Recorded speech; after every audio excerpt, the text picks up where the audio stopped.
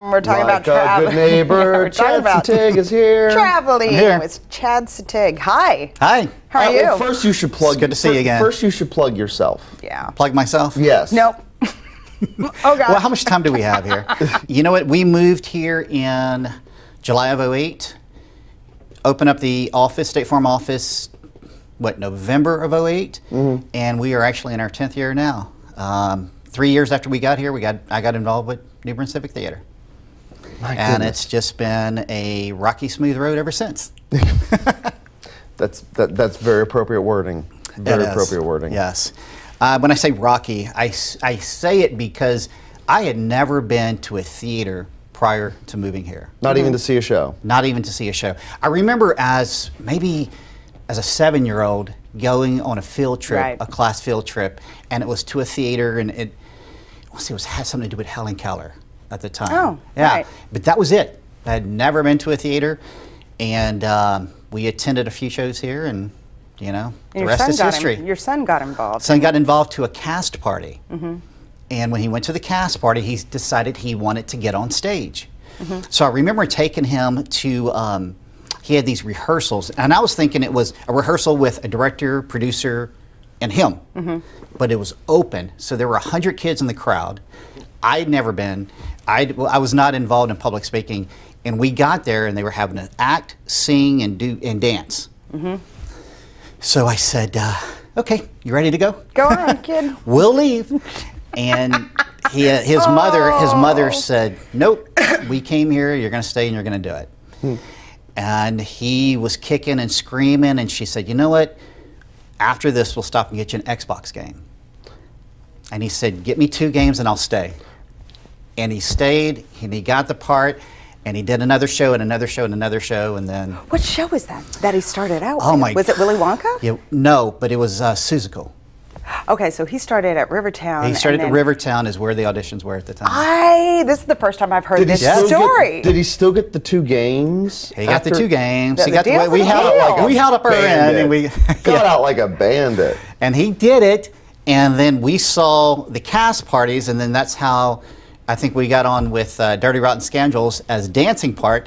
And I think one of my first questions to Keith was, "Do we get to go to the cast party if we dance?" Because that's, I wanted to go to the cast party. But don't give me any lines. Just let me go to the cast party. I have a great Cameron story. Your son was cast as the lead in Jungle Book. Yes. Mowgli. And I was the costumer for that show. And every time Cameron's, stepped out of line, which he's a great kid. He never did. But he'd get real sassy. I'd look at him and say, "Cameron, you need to be careful. I'll put you in those red diapers." I made him Bermuda shorts, because, the cartoon, and there's literally a little red diaper. Yeah. And his face, every time I said it, "No, Miss Angelina, I'll be good." We had a simple costume for that. Yeah, it was just red Bermuda shorts that I made. No but shirt, but I had to keep threatening him. "I'll put you in those diapers, make no mistakes." Most recently, you were the sheriff. And Sheriff and Bonnie and Clyde. Died beautifully as the sheriff. Yeah, I got blown away. Fantastic scene. There were actually a couple shows where I was applauded for getting killed. I'm not sure if that's a good thing or a bad thing, but I did get my applaud. But one of my favorite roles for you will always be when you played Kathy in A Few Good Men. That was the role that you were built for. I really thought that would be the last show I was ever in. Because, that was the ultimate. That was the ultimate. That was, I don't sing, not even in the shower. And so I knew I would never be in a musical. Although you were in plenty of musicals. I was just recently in a musical.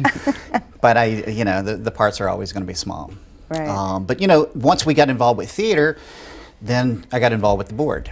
I remember going to my first gala, which was the first time being on stage here. And 15 minutes before I had to present an award, it just got real hot. I mean, it got so hot in there. I remember I was sitting next to Don Elmore, and he was presenting at some point, and I just started sweating, like sweating. I had to get up, go to the bathroom, splash water, and I'm like, what is going on? I walk outside, and it was nerves.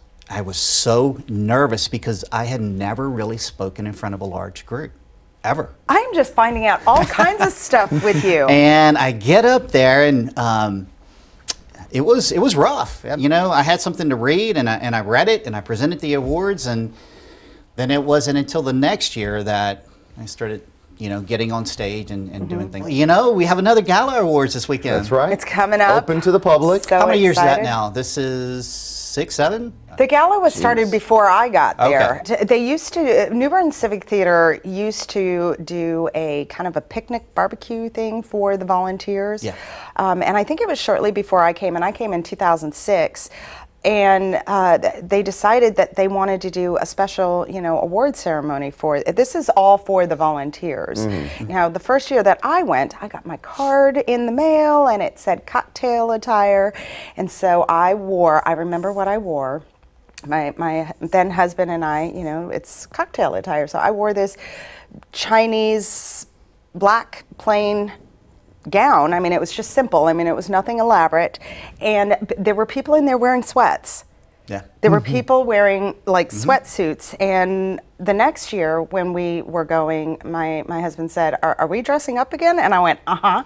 So about 3 years into it, I started getting phone calls from some of the women volunteers saying, Angelina, what are you wearing? What are you wearing? And that year there was a sea of cocktail dresses. So I said, okay, I'm going to do a ball gown next year. And so now it's become this Tony Award ceremony. And I think the volunteers, what they do in the community that celebrates them, it's an opportunity not only to be recognized for the hard work that they do, but a night where they get to really be actors and do the red carpet and have this award ceremony. And it's open to the public. Yes. So Yes. it's completely open to the public. We have appetizers and beverages afterwards for everyone who does DJ, attend. we have a good party. But you know, afterward. when people think of volunteers, so imagine when you go into the show and you sit down. Well, before you even get there, there's somebody at the ticket office. There's someone who takes your ticket. There's someone who shows you to your seat. Once you sit down, if you look behind you, there's someone running a spotlight, someone running sound, someone running the lights. You're looking on stage. It's dark. There's somebody that's going to drop the curtain. There's people scrambling in the behind the scenes that you can't see. You have hairdressers. You have costume designers. You have people doing makeup. Sets. You have everything. You have people doing props, moving sets out. Stage managers. These are all volunteers. Right.